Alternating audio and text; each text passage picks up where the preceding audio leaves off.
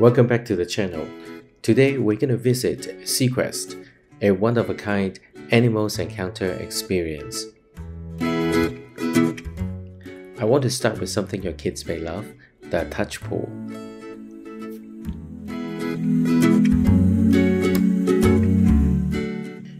Many aquariums have touch pools. This is also what I call the wait pool, because you're randomly waiting for the stingray to swim by so you can interact with them.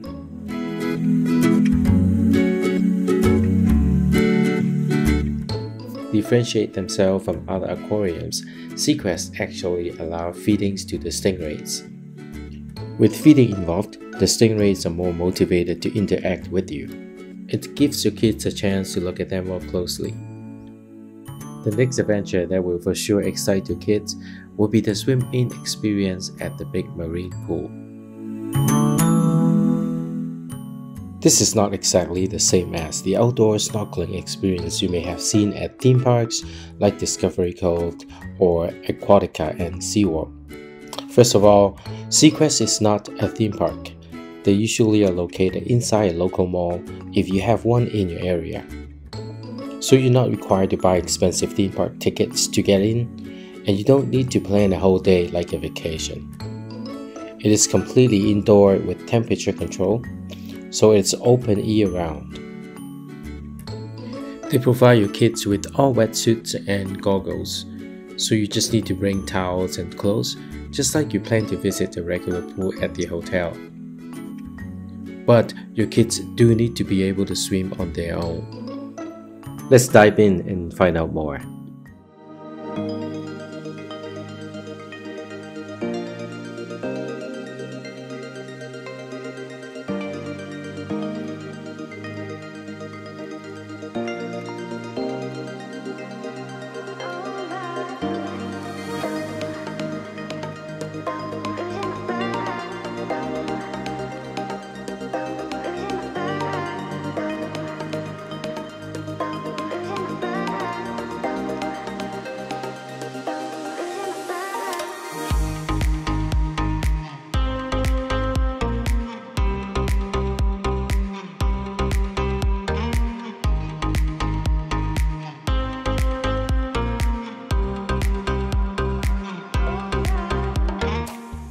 Some of these experiences do require extra cost and online reservations, but they are more affordable than a theme park ticket.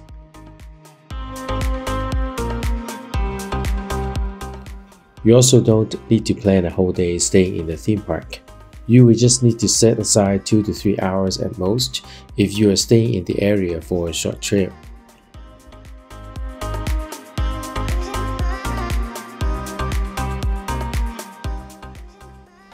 In case you prefer not to get wet, there are plenty of dry feeding options at SeaQuest.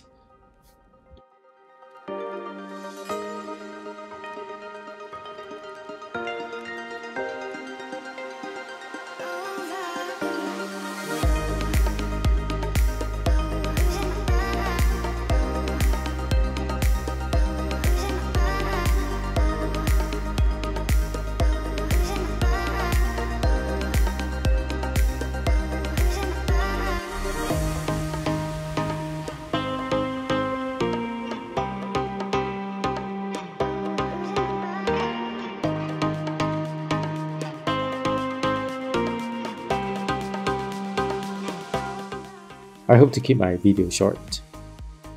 If you find my video helpful and you'd like to support the channel, please subscribe and like. I'll see you next time. Thank you so much.